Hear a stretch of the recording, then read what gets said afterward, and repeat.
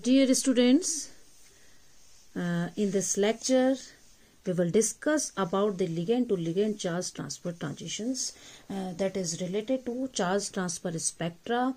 We have already studied the three kind of charge transfer that are LMCT, ligand to metal, MLCT, metal to ligand, and MMCT, that is metal to metal, or IVCT, that is intervalence charge transfer. Now we will come to the fourth type of charge transfer, that is ligand to ligand transfer. So in this case, as you know that with the name is suggesting that ligand to ligand, that suggests that the electron is transferring from ligand to ligand. So I am giving some examples how this occur.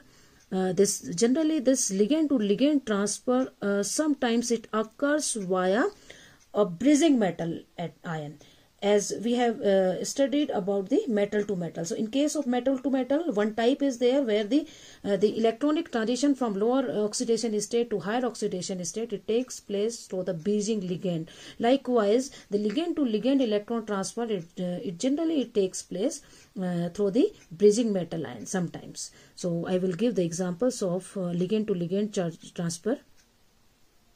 In case of ligand to ligand charge transfer, reducing and oxidizing ligands are present.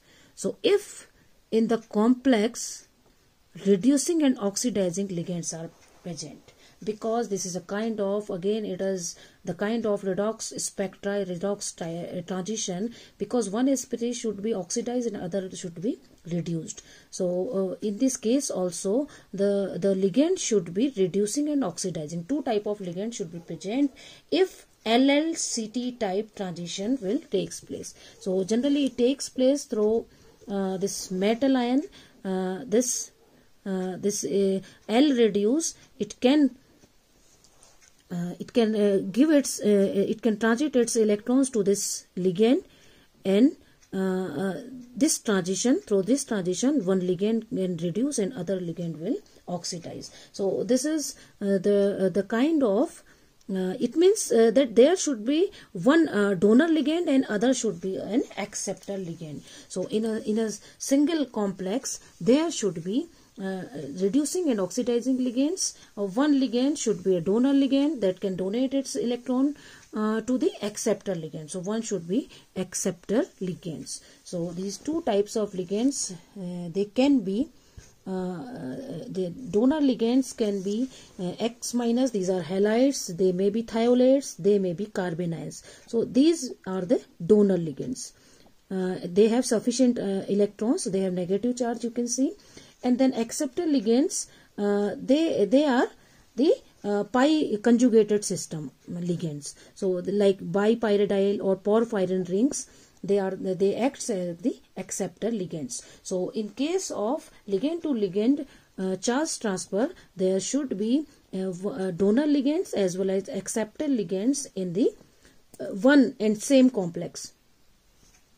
This is the example of a complex in which there is donor ligand and acceptor ligand. So electron will transfer from this ligand to this ligand. So this is a kind of ligand to ligand charge transfer. Likewise, this is a kind of complex in which electrons can transfer from here to here. So it has two kind of ligands. It is interligand electron transfer. This is interligand electron transfer because electrons transfer from this ligand to this ligand. So this ligand to ligand transfer may be of two types. It may be interligand or it may be intraligand type of transfer. So in this case, this will donate electrons to this. So this will show ligand to ligand charge transfer. So these are the different examples of ligand to ligand charge transfer. In this case, this is the metal center in between, and you can see that the arrangement of electrons is different in this case, and in this case it is different. So these are the result of ligand to ligand charge transfer. So these are the this is the another example where one may be the donor and one may be the acceptor. So one ligand can donate its electrons to the acceptor ligand. So these will show they are very colorful. Actually, we can say that if any ligand has conjugated double bonds, then you know the chromophores, they absorb lights and they are responsible for the color of the complex. So sometimes only the ligands are responsible for the color of the complex, not the metal centers. So these ligands, they are responsible for the color of the complex due to ligand charge transfer. Now we can see the intra-ligand charge transfer type complexes, that is ILCT. This is under LLCT. So in this case, intra-ligand, within the same ligand, charge transfer will take place. So one part will be the donor and other part of the same ligand will be the acceptor of the charge. So I will show you the example. The electronic transitions from donor to acceptor site of the same ligand, then it is known as intra-ligand charge transfer. So example is this. So this is the example. This is a nickel complex where it is biacetyl bis mercaptoethylamine nickel second. So in this complex, this is the acceptor site, and this just the site is the donor site. So these can donate their charge to this ligand part, acceptor site, and thus the compound will appear colored. So the color of the compound will be dark or color due to the ligand to ligand transfer. This is intra ligand charge transfer because it is occurring within the same ligand. Now this is the other example in which this part will act as donor ligand and this is the acceptor ligand. So this is the rhenium complex where this ligand, in this ligand there is intra-ligand transfer of charge. So from this to this, the electronic charge transfer takes place and thus this complex appears colored. This R can be this can be this may be phenyl or this may be methyl group, and this compound was discovered by Larsen et al. In 2014, and he has studied the spectra of this compound, and this is the name of the compound. So this is DPPZ-PHNPH2. So if NRR is replaced by PH, then this is the name, and if R is replaced by Me, then this will be the name. This is DPPZ-PHNMe2. 11,4-dimethyl amine phenyl dipyrido 3,2A 2-3-C phenazine. So this is the name. So he prepared two kind of complexes and replaced this R with PH and Me. So the color of this complex is due to the intra-ligand charge transfer from this donor ligand to this acceptor ligand. So this is the very good example of ligand to ligand charge transfer. This is one more example in which this is a platinum complex. This I have shown only the ligand. So in this ligand, this is naphthylamine. In this ligand, there is charge transfer. So this electron lone pair of this nitrogen, it donated to this aromatic ring. So this aromatic ring is the acceptor and this part is the donor. So the complex color is due to the intra-ligand charge transfer. Likewise, you have heard about you know already about the oxyhemoglobin in our body. So in our body, oxyhemoglobin, there is a porphyrin ring. This hemoglobin, there is a porphyrin ring. So this oxyhemoglobin is red in color, while deoxyhemoglobin is this purple red in color. So the purple red or red color, it is due to the different states of iron. But the red color, the main color of the complex, that is hemoglobin, oxyhemoglobin, is due to intra-ligand charge transfer.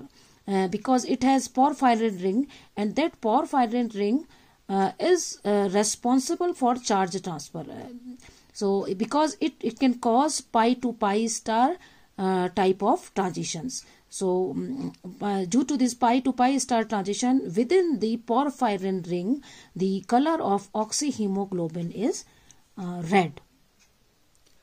So now we can conclude about the ligand to ligand charge transfer spectra, and we can conclude that it occurs in the complexes where the ligand are both type of ligands are present, the reducing part as well as the oxidizing part.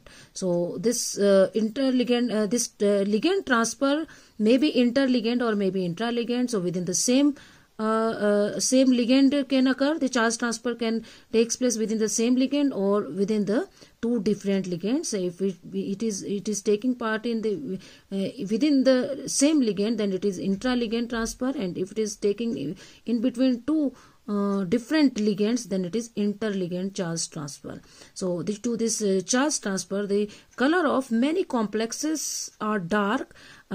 Sometimes in case of oxyhemoglobin, the color of the complex is not red due to that iron, but it is mainly due to the porphyrin ring. The charge transfer in the porphyrin ring, while the difference in the color of oxyhemoglobin and deoxyhemoglobin may be due to the different states of iron in these two complexes, or different size of this iron in these two complexes. So but the original color is due to the intraligand charge transfer.